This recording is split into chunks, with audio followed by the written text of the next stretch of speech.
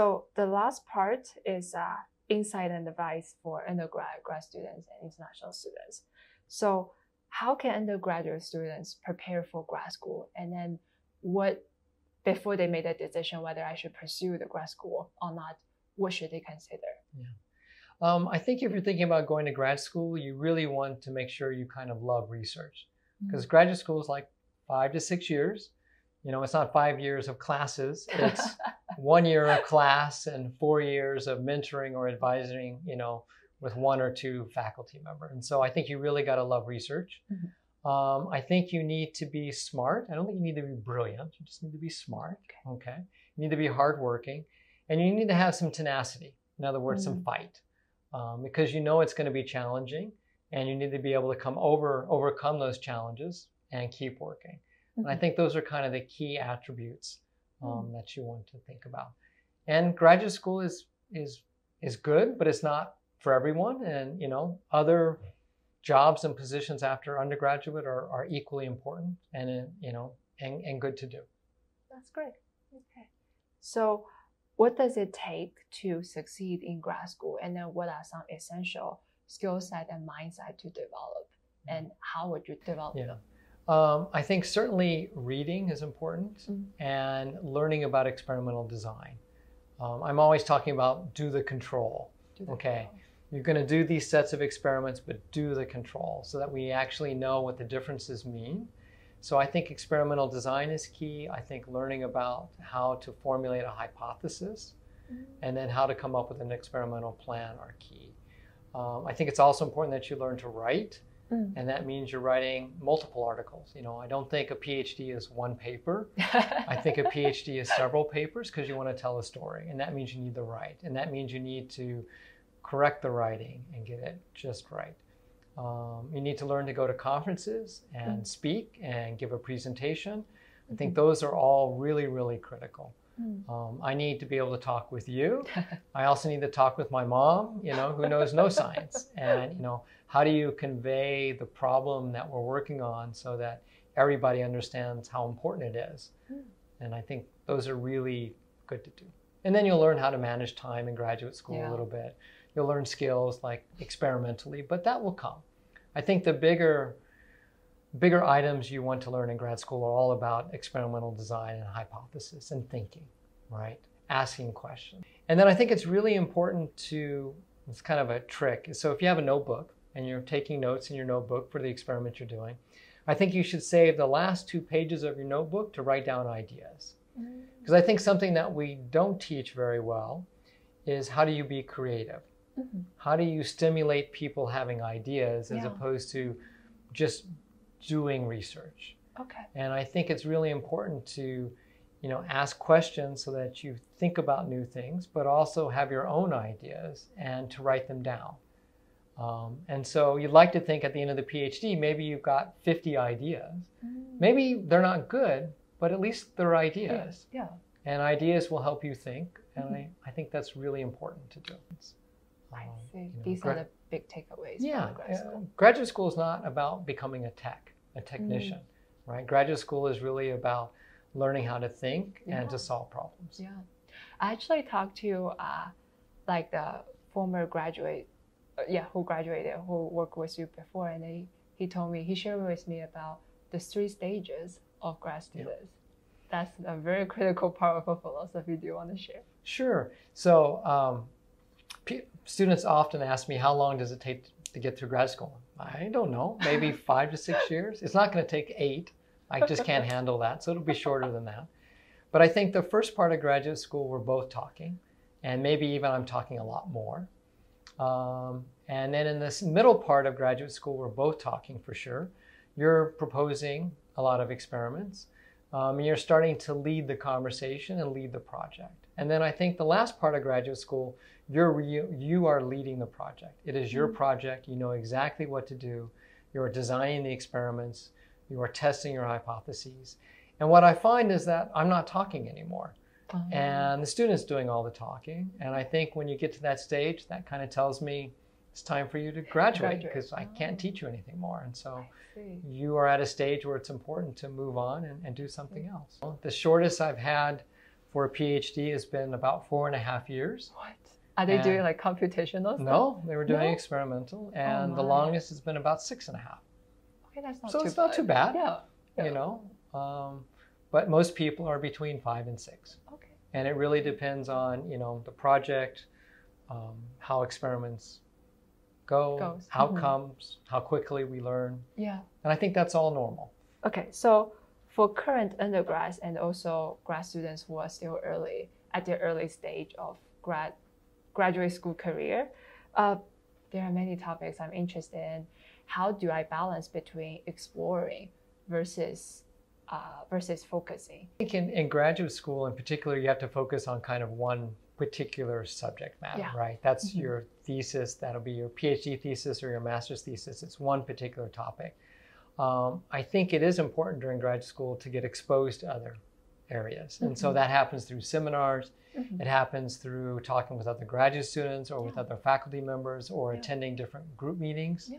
So I think that's really critical, but you have to have your focus and you have to be narrow in what you're learning. But at the same time, you don't want to become so narrow that you don't appreciate other things that are going on. I think for undergraduates, it's a little harder because during undergraduate education, you're being exposed to certain subjects that are often dictated by your curriculum at the school, right? And so you don't necessarily always get all the classes that you might like to take. So I think, you know, your first year in graduate school, it could be a time to take classes that you normally would not ever have a chance to take. I see. So in my first year in graduate school, I took a ceramics class because I knew nothing about ceramics. I thought it'd be interesting to learn something about ceramics. So, you know, I think doing that little extra to learn something new is important. But as an undergrad, you want to make sure that obviously you pass your classes, you know, you get into grad school, but you want to try to get some research experience. You want to try to work in a lab and see if you really like it. That makes sense. And also for current grad students, and like I have several projects going on at the same time, but how do I know which one is worth my time to pursue it? And also when is a good time to stop a project before I waste too much time and energy? Yeah, killing a project is always hard. You know, it's hard for the student and it's hard for the faculty member. In my group, generally you'll have kind of one project. And you'll have that for, let's say, the first 2 years. And then after that, we might branch off and you'd have a second project, or the project may mutate a little bit and transform into something a little bit different. And then oftentimes it's just based on how well the projects are going. And so if you have two projects and they're about at the same place, but one looks like it's going to advance a lot quicker and maybe have a bigger impact, then you need to say, okay, I'm going to focus on this one and less the other. And that's always hard to do. It's a very, very difficult decision. Similarly, you know, having a project not work and then say, okay, we need to stop this, change and work on a different one. And, you know, that's always challenging because if you think it's a good idea, you'd like to be able to give it 110% shot that it's going to work or not. I see. But not every idea works, so you have to sometimes say, okay, that's it. We're not going to work anymore on this. We're going to focus on this subject. Gotcha. Okay. Okay, so final question. So can you give some advice or final thoughts for BME, BU BME undergrad and grad students in general?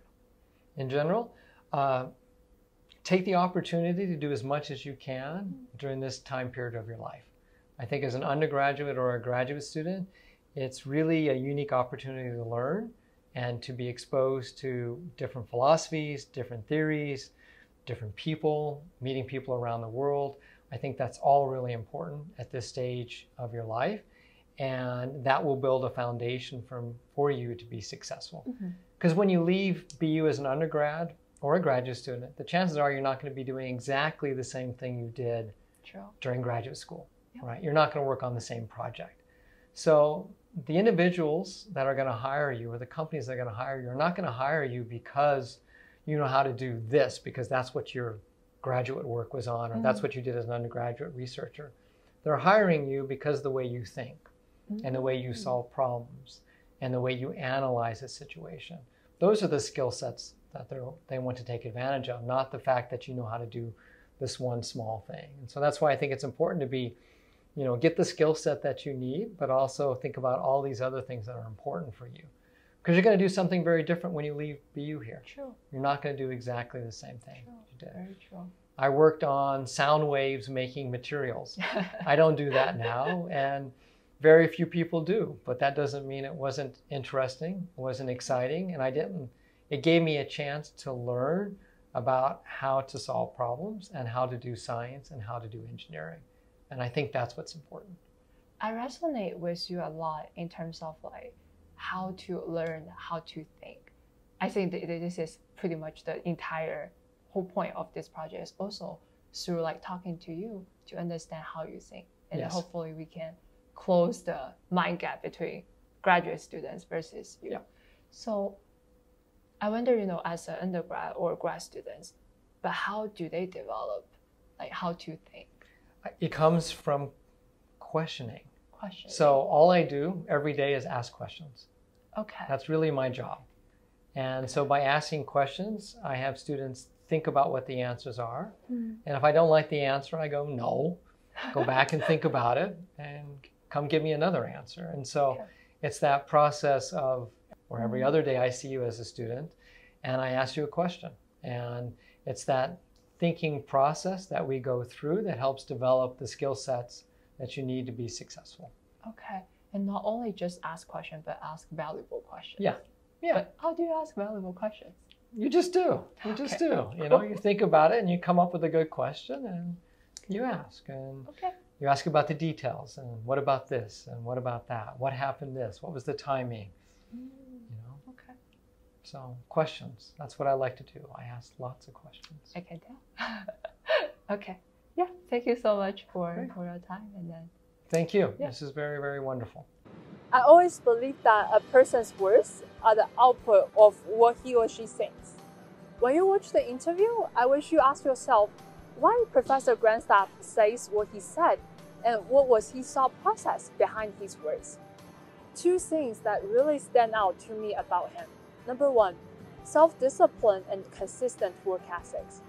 He has already been a highly respected and well-established faculty and researcher, but still works 10 to 12 hours every day, 6 days a week. So weekly, that is at least 60 highly efficient and intense working hours. This makes me wonder why Professor Grinstaff has the self-discipline to work so hard for so many years.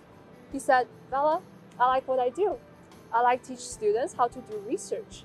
I like to commercialize the ideas in order to help more people. I just want to create an impact.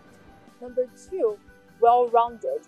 The general public may have misconceptions about people in academia, something like we are all nerds. But Professor Grinstaff is far from being a nerd, not even close.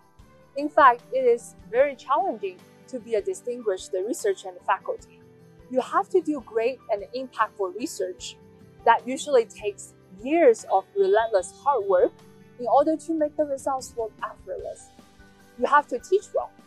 You have to know how to communicate, not just via writing papers, but deliver oral presentations based on different target audience in conferences, seminars, and university visits. Most importantly, and this is critical in BME, Professor Grinstaff conducts cross-disciplinary research. He builds connections and collaborates with experts from other scientific domains and clinicians who use the medical devices frontline. Each pain point could be a potential business opportunity. That's how he founded 7 companies. I hope you enjoyed the interview as much as I do. Feel free to leave a comment down below and what questions you want to ask the faculty. We will try to accommodate your requests as much as we can and help you to resolve your question in the future interviews. Also, if you find the content very helpful, please share. BME GSC and I want as many people as possible to benefit from this video. See you next time.